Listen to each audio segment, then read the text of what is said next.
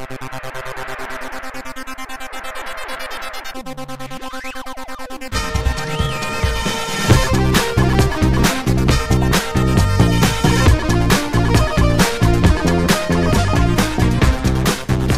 guys, welcome back. This is Matt Chat 112, featuring the second part of my interview with the independent designer, Jonas Kyratzes. In this part of the interview, we start to cover his games, including Last Rose in a Desert Garden, The Great Machine, Museum of Broken Memories, and Infinite Ocean. A lot of great content, so without further ado, here is Mr. Jonas Kyratzes. Before we get into your au revoir here, I noticed that some people have said that your games are depressing. You know, you don't see very many games that are depressing, right? They seem the typical game is either really just over the top happy or at least cheerful, right? So what do you think about this? Do you think your games are depressing? Most of them? No. Actually, I don't think they are. I think they deal with issues that are quite depressing in and of themselves, but I mean, disregarding my first game, which is my first game, it's really just a long time ago. The Infinite Ocean has a very positive ending. So does the Museum of Broken Memories, at least in a way, I hope so. The same goes for Desert Bridge, Phenomenon 32. Sometimes my stories are stories which tend to move through the darkness to get to the light, or at least to get to the idea that somewhere over there might be the light. Even though it's still going to take some time to get there. So I think people react to my games, they go through this dark material and they say, well, this is depressing. But they kind of miss the fact that the game says, okay, you know, there's this dark stuff in the world, but that does not mean that everything is hopeless. So the only game that I would say is really depressing is The Great Machine, which really is just depressing. It is. I don't know if you've played it, but it's. I mean, I can spoil this for people, but the interesting thing about it, the interesting design choice, it's a multiple choice adventure game, but it loops. You can't win it. It's an infinite loop, and you know, war as a thing you cannot escape. So that's depressing. Yes. The rest, give it a chance. Yeah, The Great Machine. The Great Machine, I saw it described, I don't know if this may be your words here, but it presents the effects and the futility of human agency in the face of the insanity of the trenches.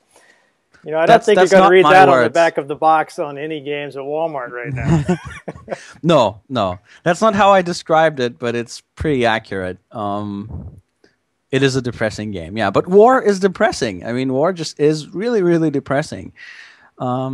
I keep thinking, you know, some of the things in that game are a bit inelegant. They're maybe a bit too blatant in their awfulness. But then I think, you know what? I just need to read like 2 pages on real wars, and I'll find things that are 100 times more depressing. So if anyone really tried to do a realistic game on, I don't know, World War I or something, like people would be vomiting in the first 10 minutes. So, well, it is depressing. What are you going to do? I can see, yeah, All Quiet on the Western Front. Call of Duty 6, All Quiet on the Western Front. I don't. Yeah, we'll see how that goes. I would like that. Imagine that coming out. Imagine all the gamers running. 9 million copies sold, and then that would have an interesting cultural effect. Maybe that would be the end of war right there. All right, so let's talk about your first game. And we were talking about this. It's a Last Rose in a Desert Garden. And you were only 16 when you wrote this game. So could you talk a little bit about how this game came about? How did it come about? I think it started as a short story, which you can still tell by the fact that it's basically like bits of interactivity with bits of story around them. And it was just this idea of taking the typical post-apocalyptic story and writing it in this rather archaic style. And I don't know, I just sat down one night and wrote the whole text, and then I actually made the game out of it. I'd been struggling with making a full game. I thought, hey, wouldn't it be interesting to make like a short game? Something you didn't see at the time very much. These sort of more like a short story kind of games. back then this was like 2000 or something. It wasn't really what people made. So I thought, okay, this is something I can finish. I'll just tell this story. And even then there was this idea of, okay, you know what? It's going to be a story about like a survivor of a nuclear holocaust. And at the end, there are no other survivors. He thinks he's going to find some people, and it sort of builds up to, hey, I'm going to find other people. It's going to be happy. No. So I think even then I wanted to say, you know what? If it gets this far, if it gets to the point where we blow ourselves up, maybe there are no happy endings beyond that. There's no rebuilding civilization because we're just gone. I guess that's also fairly depressing. And it was written in this completely over-the-top, archaic style. And looking back at it, I see sort of the beginnings of how I write now. And some of it is quite good, and some of it is quite not so good. But it's still interesting because it's like the depressing short version of Fallout, which is a game I love deeply. So, what kind of tools did you use to build it? And also, what kind of background do you have in programming and coding and all this stuff? as a programmer, I am what you would call absolutely dreadful. I am a terrible programmer. I don't have the right kind of brain for it. I have great trouble. I've tried for years to get into programming. I'm not good at it. I greatly respect the people who are actually capable of programming, especially the people who are capable of programming and designing, which are two separate skills, which a lot of people I think aren't aware of because they think it's kind of the same, but it really isn't. And I am a decent designer, but I'm not a programmer. I used Visual Basic to make that game, which was the only thing I could get my hands on in Greece at the time.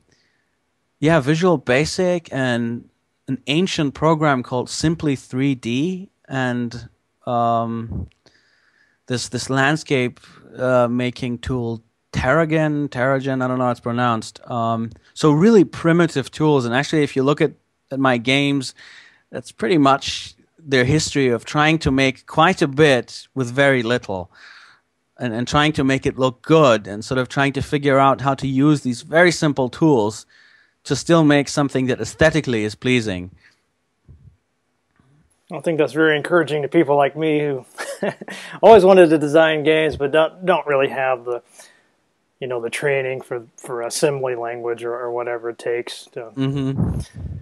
All right, so let's talk about Infinite Ocean. You said this was probably one of the games that most people associate you with. They remember this game. I didn't play this earlier, really enjoyed it. I mean, a very philosophical, deeply. I don't think it's a stretch to call it a poetic game, really. About all these themes of artificial intelligence and what is consciousness and this kind of thing. So, really ambitious game. Can you talk about how or the development of this project?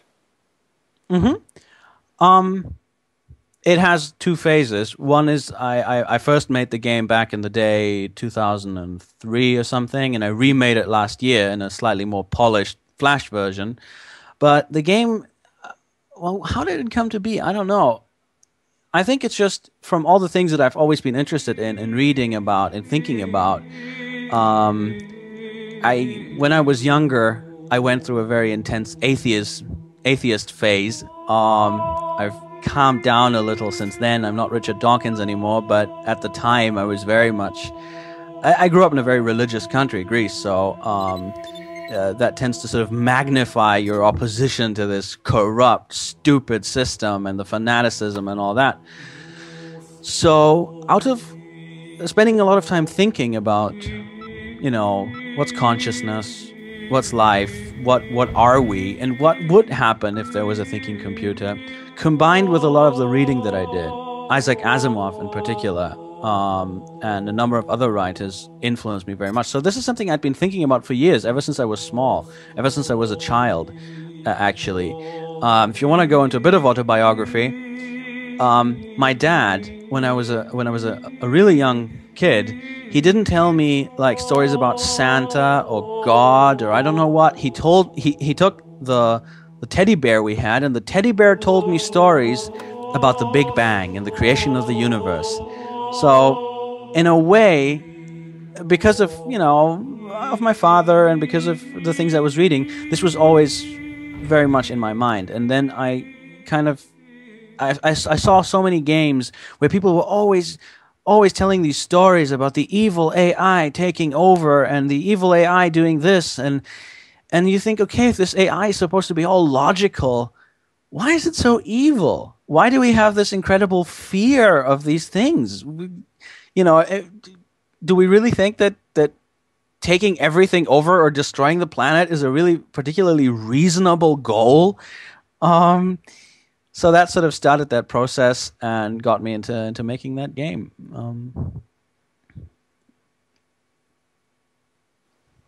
Does that make sense? Sure. Yeah, I'm just thinking what you were saying. There's been so many more movies about how the AI is going to be this awful thing like the Matrix, right? Instead of a wonderful thing.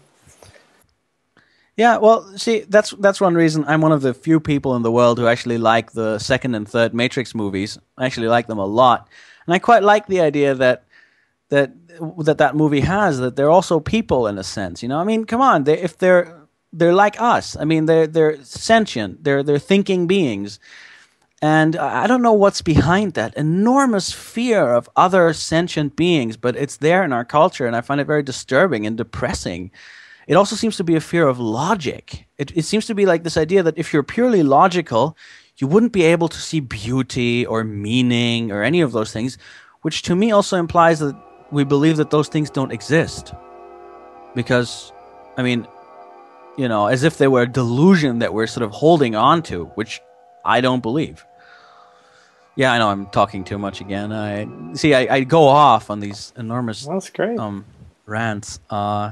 And the other thing that very much influenced me with the Infinite Ocean, though, was I was getting more into thinking about form and content trying to mirror each other. So I was trying to tell a story in a different way. Yes, it's all this quite typical finding notes and so on, but I had all these ideas about the story being something that you need to figure out as the player. It's not, the Infinite Ocean never tells you what the story is. You have to actually figure out yourself. Who are you? A lot of people just go in assuming you're this you must be this character, or it must be set here in space, and I put in all these details that have to make you that should make you think. Like, you know, this is supposed to be a research station. They talk about going for a coffee in one of the logs, and then you look out the window and there's space.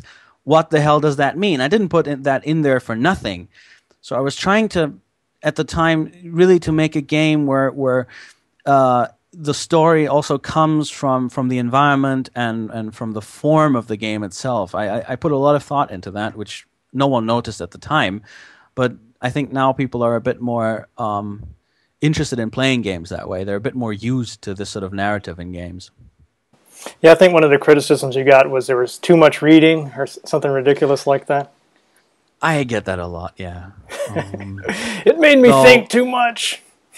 One of the best criticisms I ever got, I believe, was for the Museum of Broken Memories. Someone was complaining on some website that they couldn't find the button for shooting. That was It's got to be there somewhere, right? One of those buttons. Yeah, of course. That was very, very funny. Yeah. All right, so your next game was The Great Machine, and this is, you actually did this as in text form, right? It was sort of choose your own adventure style. So what made you want to explore a text-only game? I like text adventures. I've always liked them. Some of my favorite games are text adventures, Photopia, and a number of others. It's, as someone who likes reading and likes writing, it's an interesting medium, I think.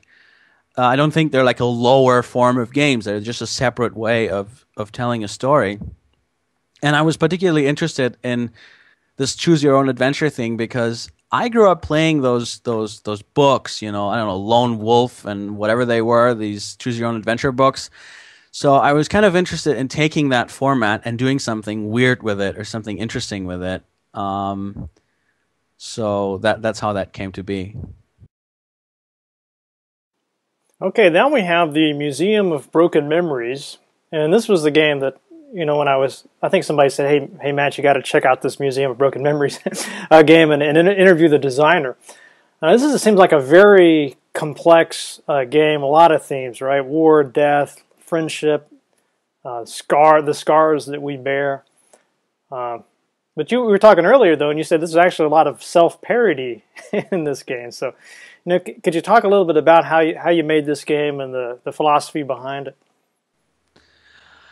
How did I start that? I don't remember how it started. I remember playing with a variety of ideas of wanting to do something more experimental, a bit more, a bit more extreme in a sense. I had enjoyed making The Great Machine. I thought, let's do something in that direction. And then these various ideas sort of coalesced into this bigger idea of having this museum out of which you go into these individual smaller stories. And then the museum started becoming this this rather complicated mind space or metaphor. But and what I liked about it was that it had so many different layers or approaches to it, because it represents quite a few things. And in a sense, it represents both. It's a prison in a sense, but on the other hand, it contains the way out as well. It has a contradiction in it. And then I want to do various interesting things. For example, every time you start up the game, it picks one of various sort of opening sentences, which imply different things about the museum, different perspectives. So I wanted to really do something about different perspectives that don't necessarily all fit together into one story. They're like different aspects, but neither can you perfectly fit them all together. I think that's part of what makes it a bit unsettling, is that it just doesn't perfectly fit. It's fragmented. And of course on a visual level, I was trying I wanted to try various approaches of making the game, of making graphics that were very different for each segment. One looks like these old photographs, and one is completely black, one is completely in darkness. So all these various ideas, and it became very complicated. It was a very interesting process. Writing it was a very interesting process. I got very deep into it, and at one point I had a very interesting experience. I remember this vividly. The dark segment, I was making it, but I didn't know how it was going to end. I didn't know what the last image was. And when I realized that the last image, spoiler, is this half-open door that leads into the museum itself, that creeped me out, because it really fit into the whole concept for me. And yet I hadn't planned it up until that second, and suddenly everything came together in my mind, and I realized how it all made sense. It was a very strange, kind of emotional experience making that game. I think it's reflected in the game itself, because it creeps people out. And I had some very interesting responses to it. I could go on talking about it for a very long time. It's kind of on a technological level a bit broken by now, because it's old, and wasn't exactly created with the best of tools. But there's a lot of things in it, a lot of references to poetry and various concepts and self-parody. Yes, there's the bit where you have this one room that's all about this fictional me essentially writing the game, this designer, and I put in a lot of jokes about my tendency to make these games which are all about password hunting and completely lacking in interactivity, too much story, not enough gameplay. And I thought, yeah, why not? Why not have these jokes in there as well? Very strange game. What kind of you said you got some interesting responses. What kind of responses did you get? Apart from some people who told me they were incredibly creeped out by it, which is generally something that I really like. I like the idea of disturbing people, because I think when art manages to sort of push you a bit out of your normal situation in any way, just disturbs you a little, it just makes you reevaluate the world around you a bit. But beyond that, I got some very interesting responses from parents whose children had been in wars, whose grown-up children had been soldiers, and they told me, well, this really reflects what my son or whatever experienced. have you been in war yourself? And that was one of those situations where it's also very difficult to answer, because suddenly you feel incredibly pretentious. And you're like, no, actually, no, I just made all of this up based on what I've been thinking and reading. But that feels like such a low, horrible answer. And you know, if you launch into the big answers about art and understanding things in the world and the blah blah blah, it's just as bad. So that was one moment, actually several moments, where I didn't know what to say exactly. It was a very big honor that it touched people in this way, but it was also very hard to respond to it and to sort of, I don't know, to say something. Now you said it's got some. You made a reference to some of the poetry that gets integrated into the game. I saw that apparently it was influenced by T.S. Eliot's The Wasteland and the poetry of William Blake. Again, very highbrow sources to be drawing inspiration from. How did you use their work in the game? Well, in all sorts of ways. Blake certainly has become incredibly central to my work. There's references to Blake. I mean, he's pretty much my favorite poet. And there's references to his mythology. There's quotations in a lot of my games, starting from The Great Machine. And I've kind of started developing through these games a sort of mythology of my own, which draws on that but adds its own elements. Urizen, the sort of god-type being of order or oppression, law. It's rather complicated, which comes from Blake, but I've added some of my own concepts. I don't know. These things affect me. I mean, I didn't put them in there to be pretentious. I have, you know, a love-hate relationship with Eliot, certainly, but The Wasteland is just this bizarre but wonderful thing.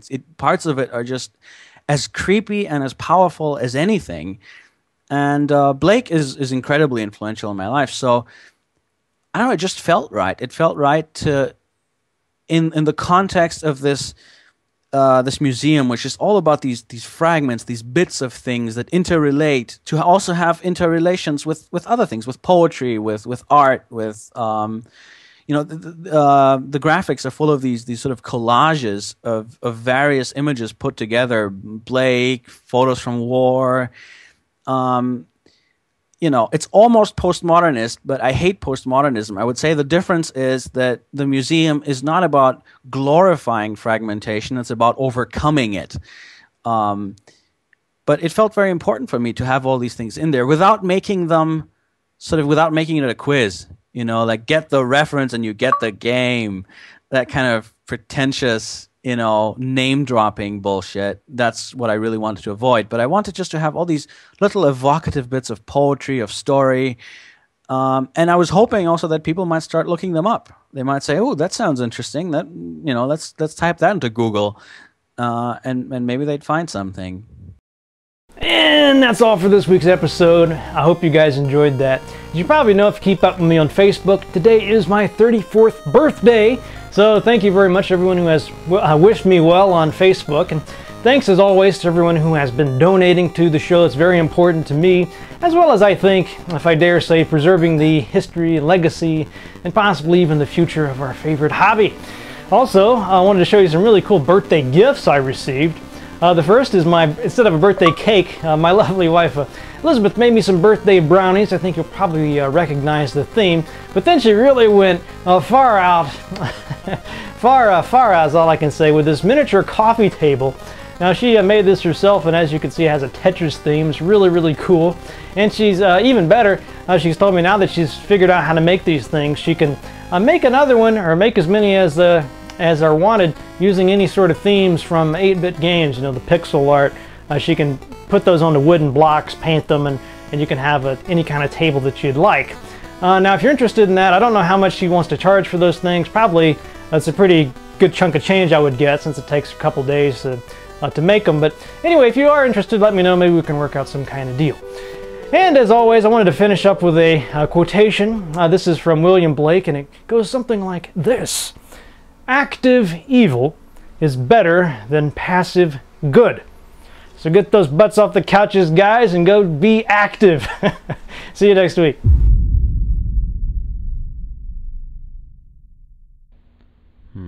Okay.